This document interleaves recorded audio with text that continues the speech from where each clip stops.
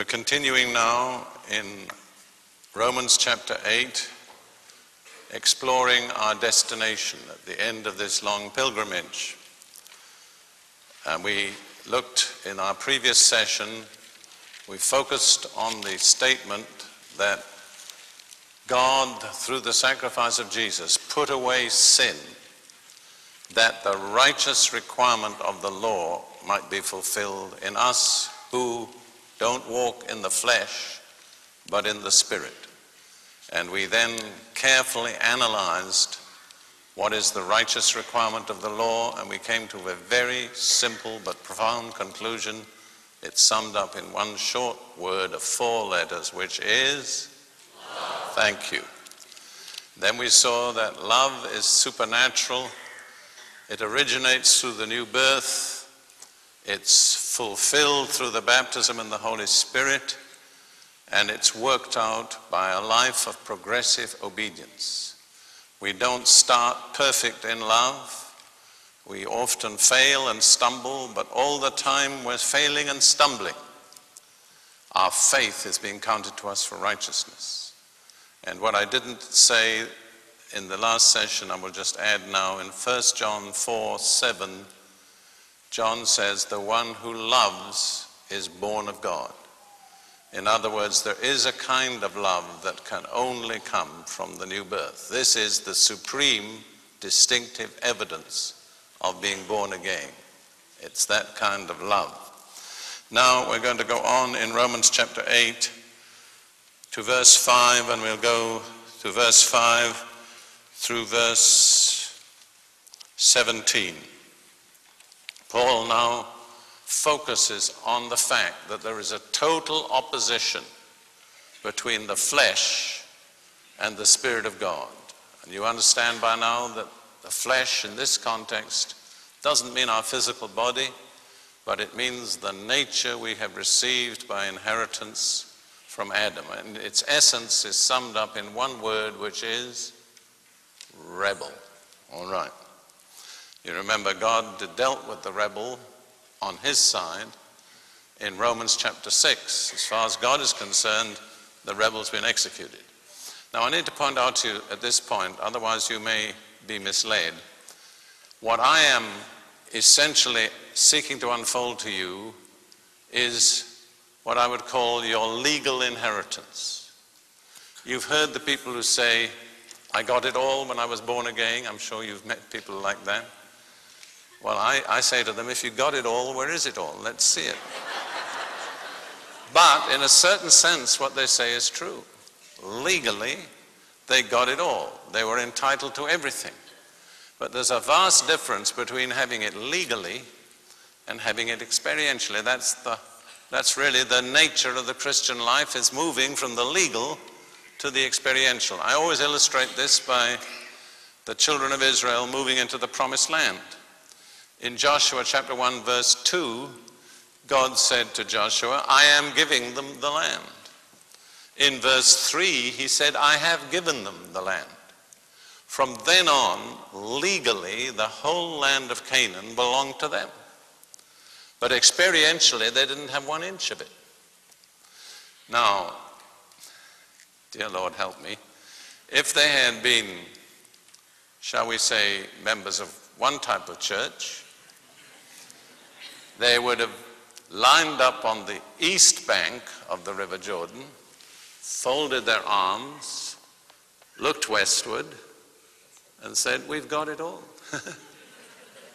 But the Canaanites knew who really had it, you see. If they had been people that believe in the extra step, without naming anybody, they would have crossed the Jordan, lined up on the west bank, folded their arms and said, we've got it all. But they still didn't have any more than they had when they were lined up on the east bank. You see what I'm saying? Now God brought them into the promised land by 2 major miracles, the crossing of the Jordan and the destruction of Jericho. But from that time onward, they had to fight for everything they took. And if they didn't fight, they didn't get it. And the same is true in the Christian life. So I'm unfolding to you the legal. But Paul here indicates very clearly it's one thing to have the legal. It takes a lot of determination, faith, patience to move from the legal to the experiential. So now that you've heard all this teaching, don't walk out of here and tell somebody, I've got it all. Let them see it, okay? It's much better that they should see you're so totally changed that they come up and say, what changed you? Then you can say, let me tell you, you see. All right, now we're going to go into this opposition between the flesh and the spirit.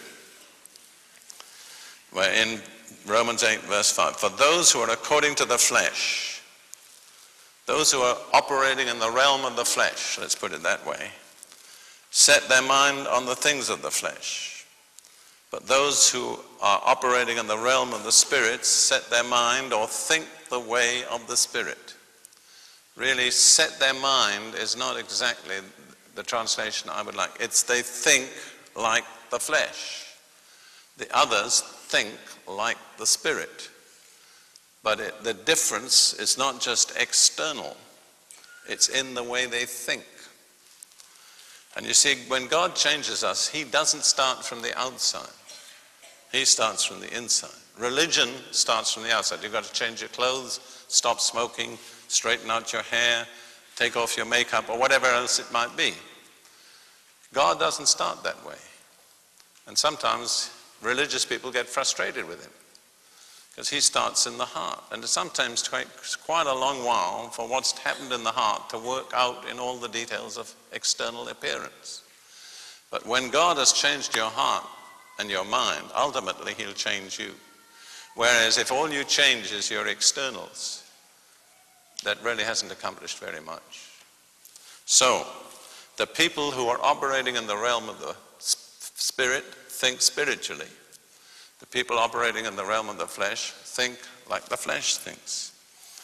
And then verse 6, this translation, for the mind set on the flesh is death, but the mind set on the spirit is life and peace. I'm old-fashioned enough to like the King James Version.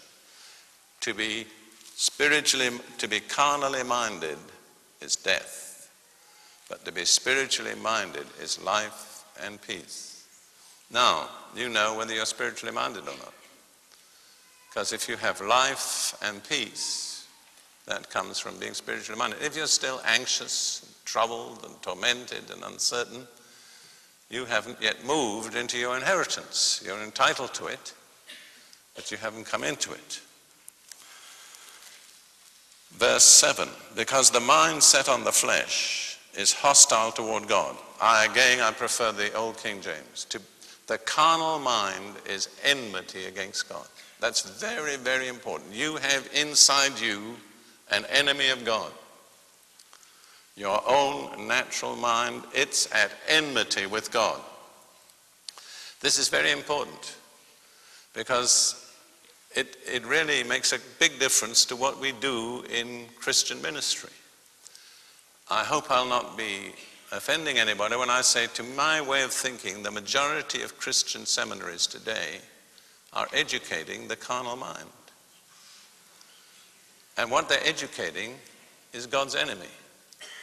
And what they're producing is educated enemies of God.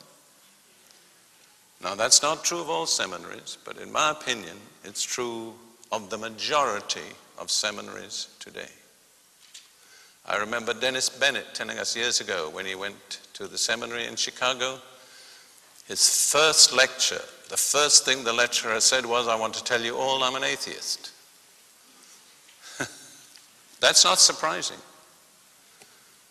I mean, there's that kind of infiltration in Christian seminaries. Very much the same on the mission field in many areas. We take the less privileged, less well-educated, we take them into schools and colleges, we educate them, but they've never been converted. What are we doing? Producing educated enemies of God. Very often they're the people that kick the missionaries out. See, this is a deeply important truth. You may think I'm cynical, but I'm talking about things that I've witnessed firsthand. So inside you is an enemy of God. That's the important thing for you to realize. Now, talking about the carnal mind in verse 7, it does not subject itself to the law of God, for it is not even able to do so. That rebel cannot change. Not even God can change that rebel. What does he do to him? Put him to death, that's right. And so those who are in the flesh cannot please God. As long as you're operating in your own natural ability and your unconverted condition, you may be very religious, very zealous, go to church and confession and whatever else it may be every day of the week, but you cannot please God. That's the bottom line. Now, what we need to notice is that this enmity, as I've already said, is in the mind. Consequently, to get right with God, there has to be a change in our minds. Let me show you quickly two statements to this effect. Ephesians chapter 2. Ephesians 2 and verse 3. Talking about all the people of the world. Among them too, we all formerly lived in the lusts of our flesh. Now we're used to that. And then it goes on, indulging the desires of the flesh and of the mind, and were by nature children of wrath. So it's not just the flesh, but it's the mind that is at enmity with God. And then in Colossians 1:21, Paul says, speaking about those who had not been reconciled with God, and although you were formerly alienated and hostile in mind, engaged in evil deeds. So true conversion absolutely demands a total change of mind, and the proper scriptural word for that is repentance. And the Greek word for repentance, metanoia, means change your mind. It's not an emotional experience primarily, it's a change of the will and of the mind. It's described very clearly in Isaiah 55 verse 7. Isaiah 55:7 is as good a description as you can find anywhere of repentance. I consider myself that repentance is probably the most neglected major doctrine of the Christian faith in the contemporary church. And the condition of the church shows it. Isaiah 55 verse 7.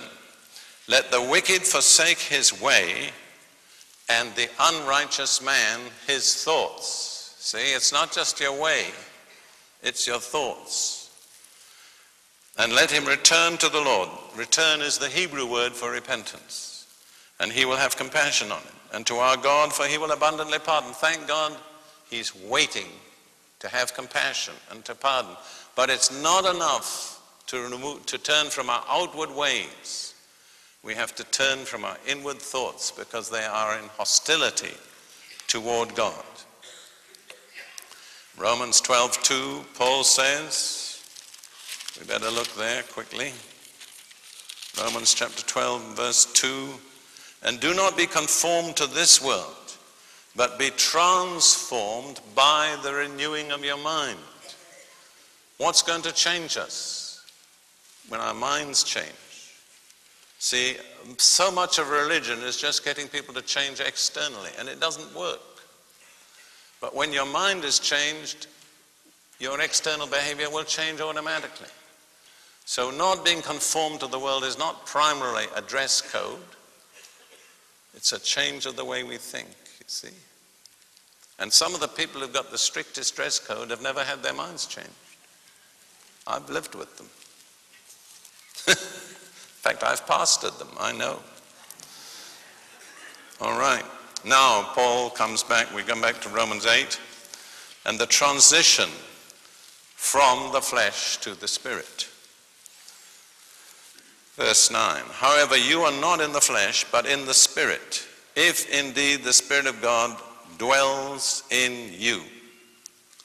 But if anyone does not have the Spirit of Christ, he does not belong to him. Now, I've always had some difficulty with that because I know some people who say, and I believe them, they have the Holy Spirit in them, they act in the most carnal way. I mean, when Spirit-baptized people are carnal. They're the most carnal of all, and the hardest to deal with. But let me say how I understand it. You don't have to accept it this way. However, you're not in the flesh, but in the Spirit, if indeed the Spirit of God really occupies all of you. You see, people say, how can a person who's baptized in the Spirit have demons if he's filled with the Spirit? Well, I say lots of people baptized in the Spirit are not filled with the Spirit. There's lots of areas the Spirit hasn't taken over. Like when you pour water into a bottle, the water may begin to run over. There may be a lot of bubbles inside the bottle. And a lot of, quote, Spirit-filled people have still got bubbles inside them. How do we know? Because the tree is known by its fruit. When it comes out in bitterness and sloppiness and unfaithfulness and criticism, that's not the fruit of the Spirit. Don't attribute that to the Spirit. The potential is there if you let the Spirit indwell you and control you. And then it says, if any man hasn't got the Spirit of Christ, he doesn't belong to him. He may belong to any church, but he doesn't belong to Christ. What is the Spirit of Christ? Ask yourself. What are its marks? I would say, first of all, meekness, humility, purity, honesty, love. Let's not boast about things we don't have. Let's set to work to get them while we have the time. I mean, you may think I'm cynical, but I've been in this thing well over 40 years, and I think I can say I've seen it all. I don't, there's any kind of strange behavior or silliness that I haven't seen. If there is, I just hope God will prevent me from seeing it, because I think I've seen enough. All right, I hope you understand what I'm saying now. I love the body of Christ. I'm jealous for the body of Christ. I want to see Jesus presented with a truly beautiful bride who is without spot or wrinkle, glorious and holy. And believe me, it takes a lot of faith at the present moment to believe that can happen. I passionately believe in the restoration of Israel. I know lots of people don't. That's their problem, not mine. But I look at Israel, I think, what a mess. I mean, you don't know half the mess there is in Israel till you live there. And then I say to myself, but God says all Israel will be saved. All Israel will rejoice in the Lord. All Israel will be justified in the Lord. I say, God, I'm not going to look at the people, I'm going to look at your word. And then I look away from Israel, and I look at the church, and I think, dear Lord, do you mean to say that that is going to become a beautiful, holy bride? If I keep looking at the people, I can't believe it. I just have to look at your word. Sometimes I wonder who has failed God worse, Israel or the church? And we have to say about the church, God has given us more. Therefore, what? He requires more from us. Yes. All right, going on. Verse 10. If Christ is in you, the body is dead because of sin, but the spirit is life because of righteousness. I'm giving you the King James Version, which I think is more accurate in this case. So if Christ is in you, if you have truly received Christ and yielded to Christ, all right, then the body is dead. What body? The fleshly nature, okay? Not your physical body. You didn't die when you got converted, did you? No. All right. But the Spirit is alive, but I prefer to say the Spirit is life, which is what the Greek says. The Holy Spirit provides a totally new life. The old life has come to the end, and a new life has started, initiated by the Holy Spirit. Now listen, here is really where we are at the legal, and it's not always the experiential. Would you agree with me about that? I don't want you to walk out of here thinking you're more than you are. Okay? Because you'll go home and you'll create a lot of trouble for a lot of people. And people will say, well, if that's what happens to people who go to that conference, I'm not going. No, I don't want that to happen. I don't want you to walk out of here proud, self-righteous. I don't want to walk out here proud and self-righteous myself. If there's one thing that's odious and alienates people, it's self-righteousness. You know that? And God hasn't got one good word to say for it. So this is the potential. When Christ comes into you, that old fleshly life dies. As far as God's concerned, on his side, it's dead. You say, well, how do I go on living? A new life is born into you by the Holy Spirit. A totally new life. Not an improved life. Not a reformed life. But a new life. I said earlier in this, but it's not out of place to emphasize it again. Corruption is irreversible. And the key word that describes our carnal nature is corrupt. The old man, Paul says, is corrupt according to the deceitful lusts. Now that corruption cannot be reversed. Take corruption in anything. Take a piece of fruit. A peach can be beautiful, with that beautiful furry luster on it. It can be just fresh and wonderful. But you leave it standing on a table in the kitchen for 3 days and go back and look at it. You didn't do anything to it, but there was something inside it that caused it to decay. That's corruption. Well, you can put it in the refrigerator. And you can go back after 3 days and there's very little visible change. But it's still corrupting, only slower. I say religion is a refrigerator. It slows up corruption, but it doesn't stop it. The only solution is a new creation.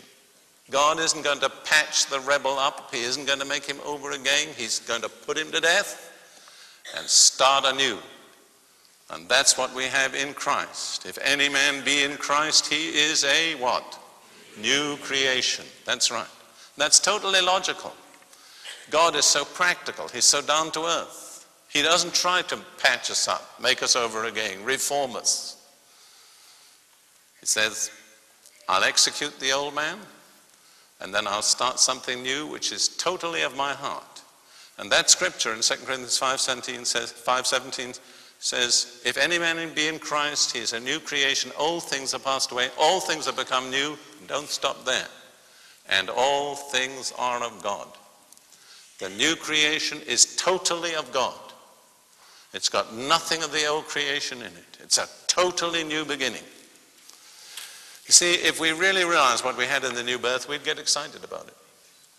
But a lot of people use it as such a trite religious phrase, and they haven't really any conception of what it is.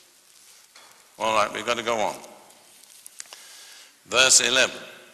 But if the spirit of him who raised Jesus from the dead dwells in you, he who raised Christ from the dead will also give life to your mortal bodies through his spirit who dwells in you. To me, that's the basic principle of divine healing.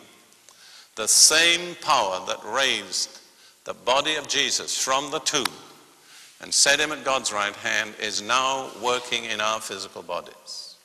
If you can really believe that, it will be the basis of faith for any kind of physical healing or miracle that you need. Now Paul comes to the application, as usual. So then, brethren, we are under obligation, not to the flesh, to live according to the flesh. For if you are living, and he's writing to quote Spirit-filled Christians. He says, if you are living according to the flesh, you must die. But if by the Spirit you are putting to death the deeds of the body, you will live. I once was for a short period associate pastor of an Assembly of God church in Minneapolis. And one of my duties was to visit the sick in hospital. And there were an awful lot of sick people to visit. I said to myself, how come? Here we are, we believe in divine healing. We've got all the scriptures. Why so many sick people? And this is not a criticism or a condemnation of anyone who's sick. I said, Lord, how come? And he gave me this scripture. If you live after the flesh, you'll die. They weren't lost souls, but they were living much more in the flesh than in the spirit. They spent much more time in front of the television set than they did in front of their Bible. Most of their conversation had got very little to do with God. They were living according to the flesh. And Paul says to quote Spirit-filled Christians, if you live according to the flesh, you'll die. because you're nurturing that thing in you which is corrupt. And all you'll get out of it is corruption. Let's go on quickly. So we have to put to death, we have to mortify, we have to refuse the demands of the flesh. We saw that already. We have to refuse our members to sin and yield our members to God and to righteousness. That's an exercise of the will. And then Paul comes to this beautiful scripture. For all who are being led by the Spirit of God, these are sons of God. I've dealt with that already, I can't go in. But that's the alternative, is to be led by the Spirit of God. And I want to say the Holy Spirit is a person. He's not a theological abstraction. He's not a little sentence at the end of the Apostles' Creed. He's a person. And if you want to be led by him, you've got to cultivate a personal relationship with the Holy Spirit. You've got to let him take you by the hand. You've got to listen to his quiet whispers. You've got to sense his gentle nudges. He's a very sensitive person. He's pictured as a dove. And one thing about a dove is it's a timid bird. It's easily scared away. The only person who never scared the dove away was Jesus, because he had the lamb nature. The dove, I'm talking about John chapter 1, the dove settled on the lamb. And if you want a real intimate personal relationship with the Holy Spirit, you've got to cultivate the lamb nature, meekness, purity, and a life laid down in sacrifice. Paul then says, you've not received a spirit of slavery, but a spirit of adoption. You're not slaves any longer, you're sons. You're not motivated by fear, you're motivated by love and guided by the Holy Spirit. I think we'll close there because it goes, we'll just move on into the next verse in our next session. Praise God, we have another session. We don't have to give up at this point.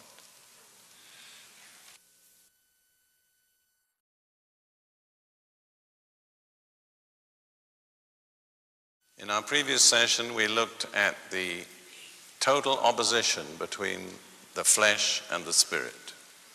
We saw that there's no reconciliation between them. And for that reason, God's plan of redemption is to put to death the old fleshly nature and to bring into being a totally new nature by his Holy Spirit within us.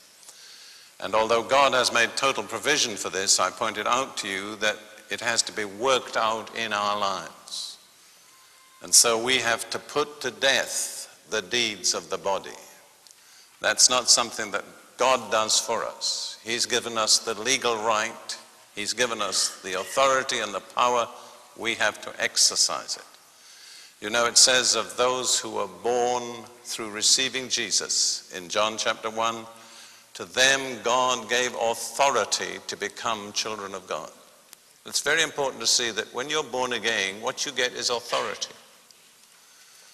And you don't become any more through the new birth than you become by exercising the authority which God has given you. Authority is useless if it isn't exercised. So really the new birth is just a potential.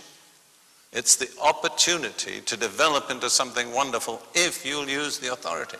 But if all you do is keep telling everybody you're born again and never take any intelligent attempts to exercise authority in a scriptural way over the problems that confront you and the sins that still beset you in your own life, you'll make no progress at all. So Paul says we have to move out of one way of thinking, one area of living, the flesh, and into a totally different one. And we need the help of the Holy Spirit. And the Holy Spirit is willing to help us. He comes to this conclusion: for as many as are being led by the Spirit of God, these and these only are sons of God. And then he reminds us in verse 15 of chapter 8, we have not become slaves again. We haven't come under a spirit of slavery, and that's legalism. He's contrasting Sinai with Golgotha. Sinai, they were frightened. They backed off from the mountain. They say, we don't want to hear that voice again. But God doesn't want to make slaves. He wants to make sons who are motivated by love and respect and who cry out, Abba, Father. And in this, the Spirit helps us because He bears witness that we are the children of God. Everyone that is born of God has the witness in himself. If you don't have that witness, you need to check whether you're really born of God. I say that because I've been on mission field with missionaries who didn't know what it was to be born again. They were sincere, good living people. But it's quite different to have the supernatural testimony of the Holy Spirit that you are a child of God. If the Holy Spirit tells you a child of God, it really doesn't matter much what other people say. He's the one that matters. Now, Paul goes on in verse 17, and this is important. If we are children, then we are also heirs. Heirs of God and fellow heirs with Christ. I prefer to say joint heirs, because according to the laws of inheritance, it doesn't mean that every one of us gets a little part of that inheritance, but it means we all share the total inheritance together. That's a tremendous statement. We are heir to all that Jesus is heir to, because we're his younger brothers. But there's a condition, and a lot of people don't ever read the condition. At the end of verse 17, if indeed we suffer with him, in order that we may be also glorified together. So our inheritance depends on our willingness to suffer with him. You cannot become an heir of God without being willing to face suffering. If you reject the suffering, I don't believe you can claim your inheritance. We're heirs of God if indeed we suffer with him. There's a certain tendency in the church today to dismiss suffering as something that doesn't belong to the Christian life. I can't think where people find that in the Bible. There are countless statements in the Bible that tell us the exact opposite.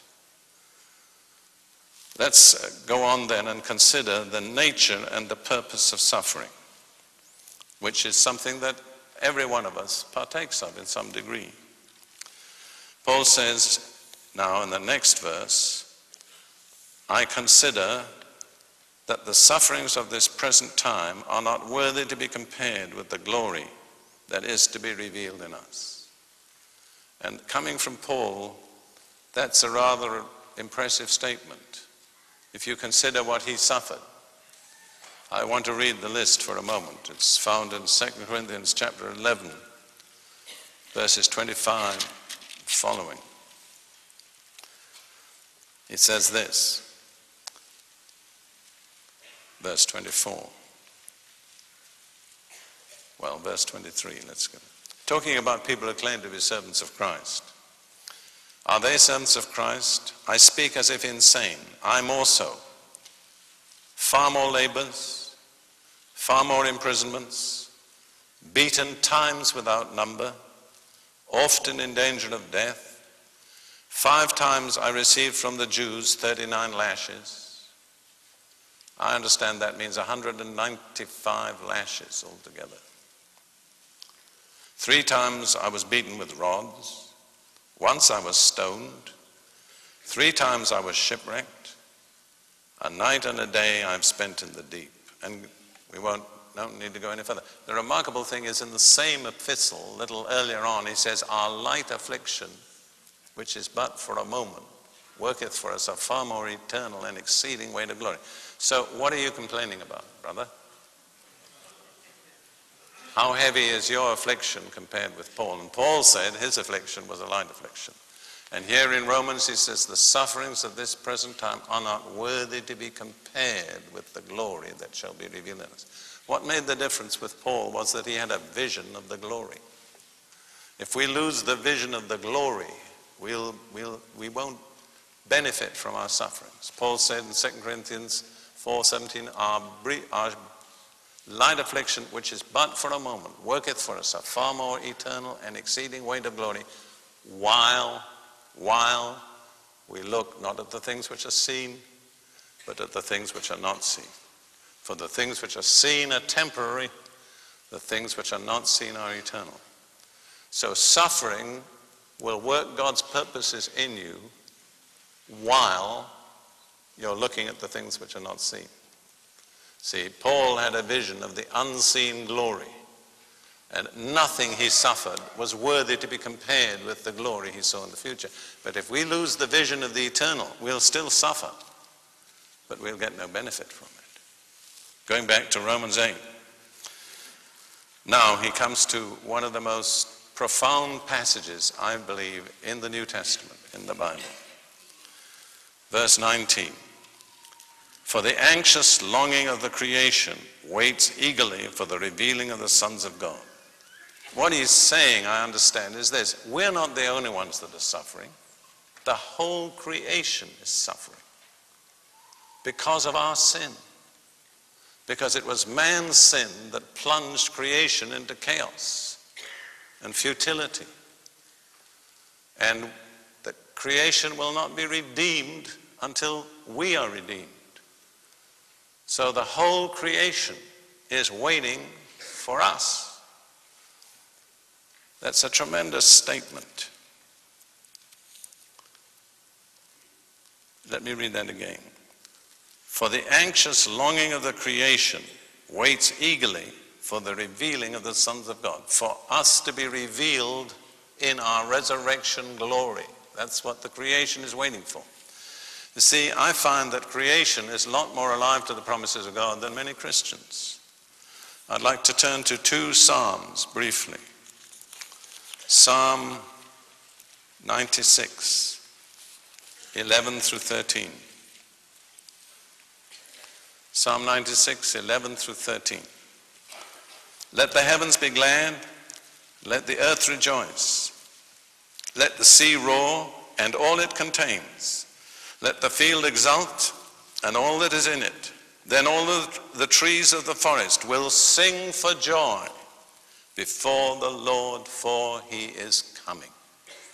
All nature is anticipating the coming of the Lord. Basically, except the church. The church is asleep. The trees are awake. The mountains are awake. The lakes are awake. The animals are awake. And the church is sleeping. We're out of harmony with God and with creation. Look again in Psalm 97, verses 7 through 9.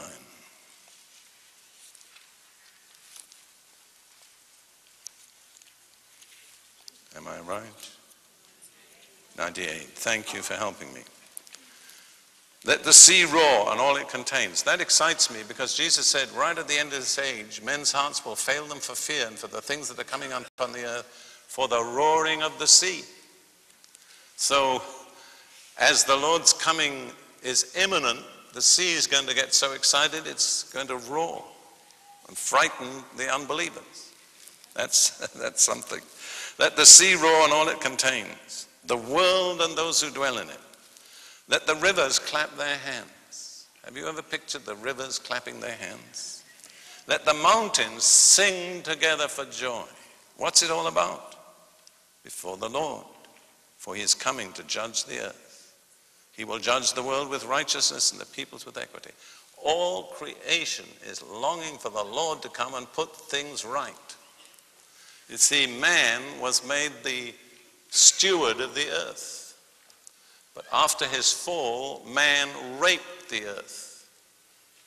He's left the earth in many areas desolate, stripped, bare, exploited. And the earth is crying out to God, how long are you going to let these people trample over us and tear us up, defile us, and fill our atmosphere with that horrible pollution? Can you picture that? See, the trouble with most of us is we're so self-centered. You know, somebody said the typical prayer of the average church member is, God bless me and my wife, my son John and his wife, us four, no more, amen. Paul is drawing us into an experience where we empathize with the whole of creation. Oh, that our hearts would be enlarged. Going on, verse 20. For the creation was subjected to futility. The old King James says vanity, emptiness. I think perhaps in a way the contemporary word would be frustration. For the creation was subjected to futility, vanity, creation, not of its own will, but because of him who subjected it, in hope that the creature or creation itself also will be set free from its slavery to corruption into the freedom of the glory of the children of God. Notice, it's only when the children of God come into the freedom of their glory that creation will be set free. Now, look back for a moment in Genesis chapter 3 and just see the root scripture here. After man sinned,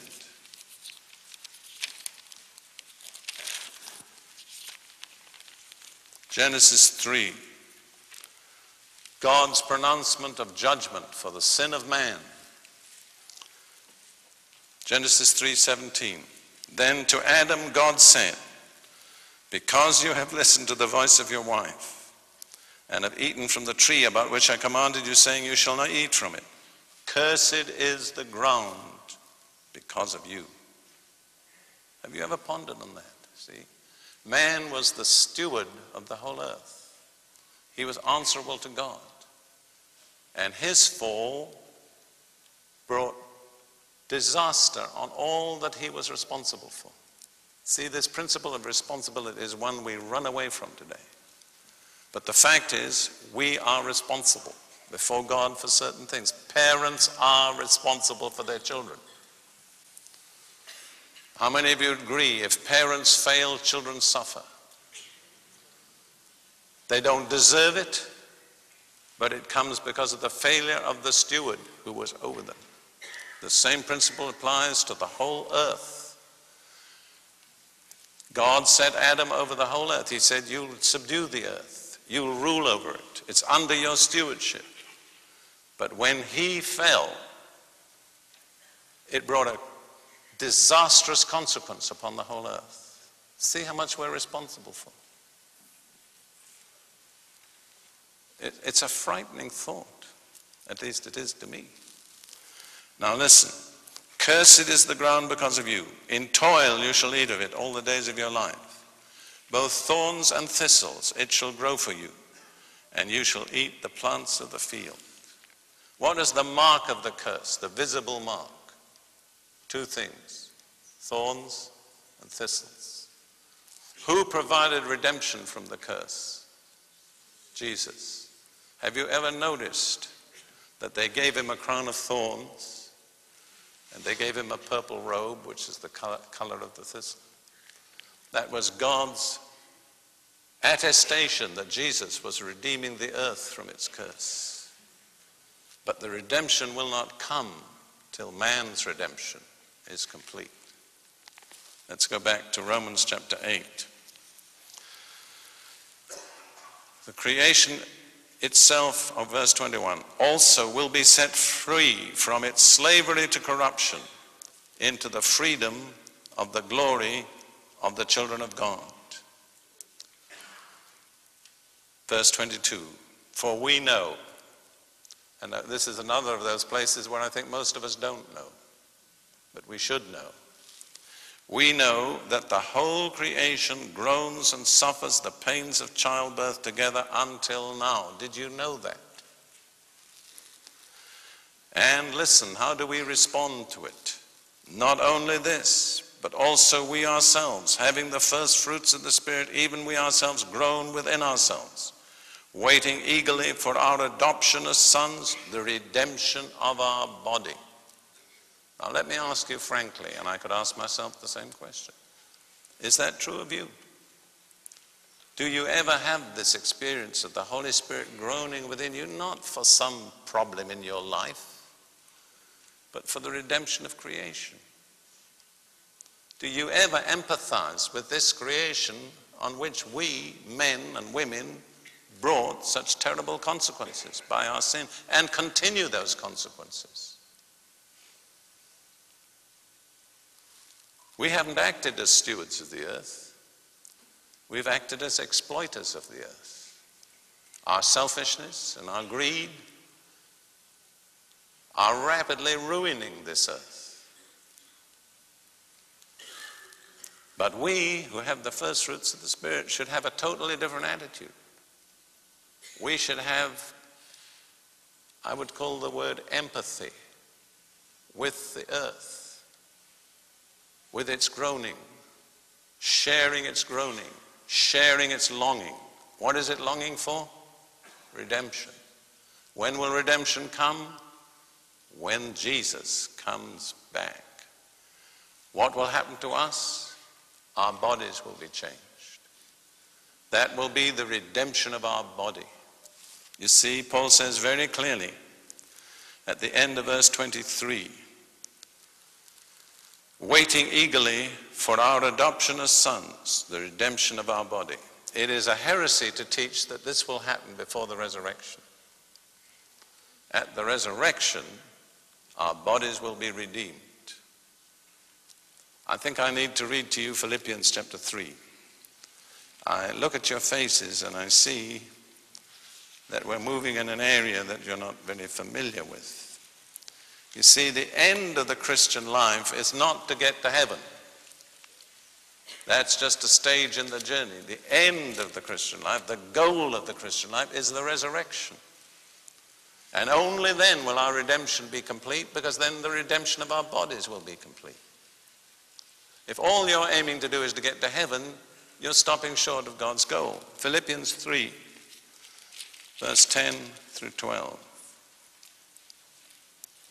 This is Paul's life aim, that I may know him.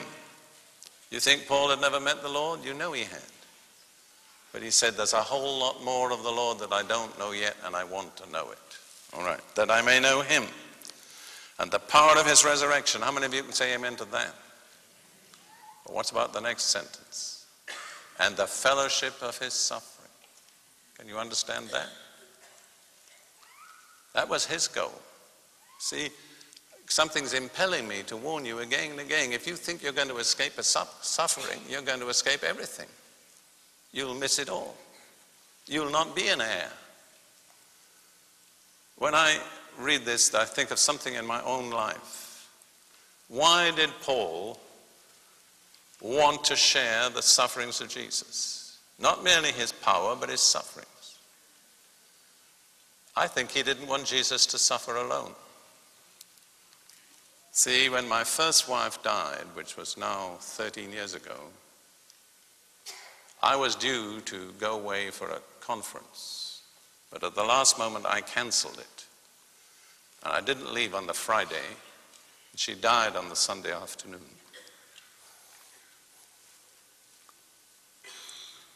And I've always been so grateful that I was there.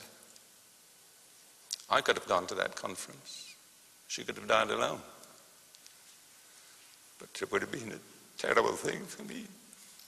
And I think, if I can explain this to you, that's how Paul felt. He said, I don't want Jesus to suffer alone. If he has to suffer, I want to be there with him.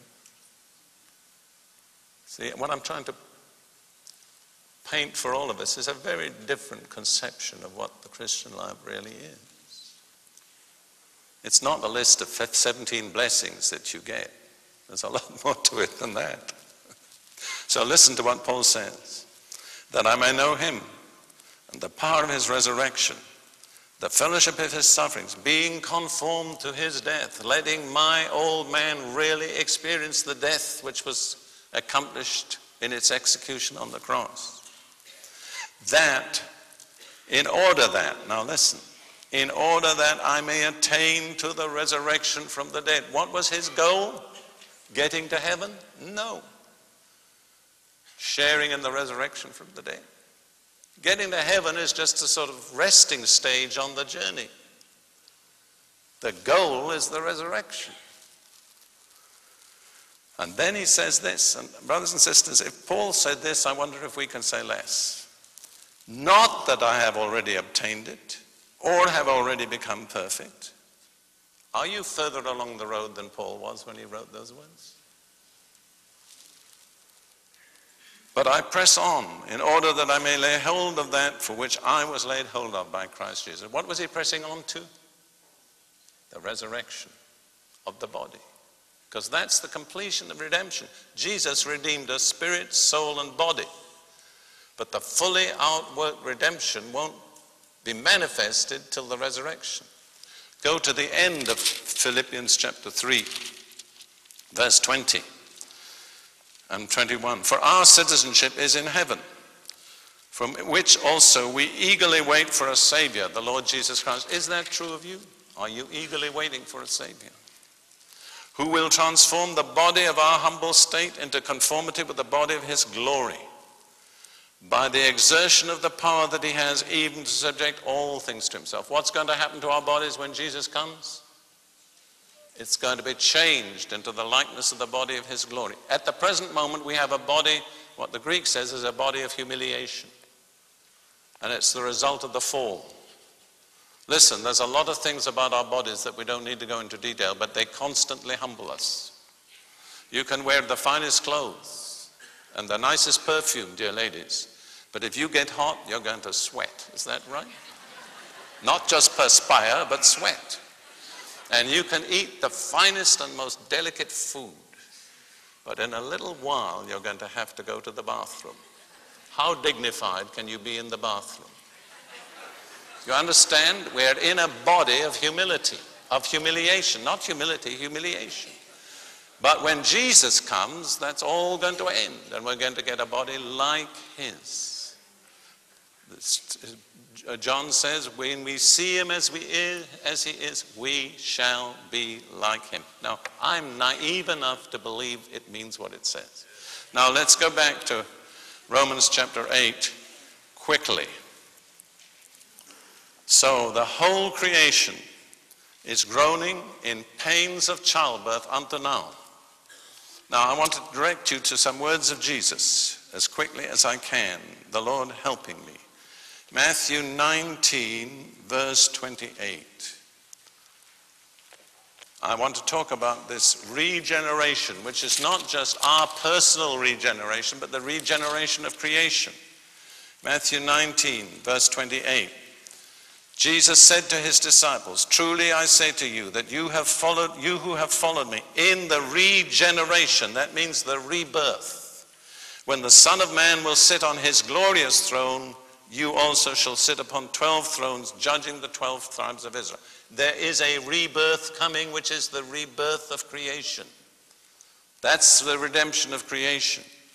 And then Jesus said in Matthew 24, verse 8, about the signs that mark the close of the age, but all these things are merely the beginning of birth pangs. The birth pangs of what? The birth pangs of a new age. And I'm not talking about the new age movement. I hope you know that. And then he said in Luke 21, verse 28, Luke 21, 28,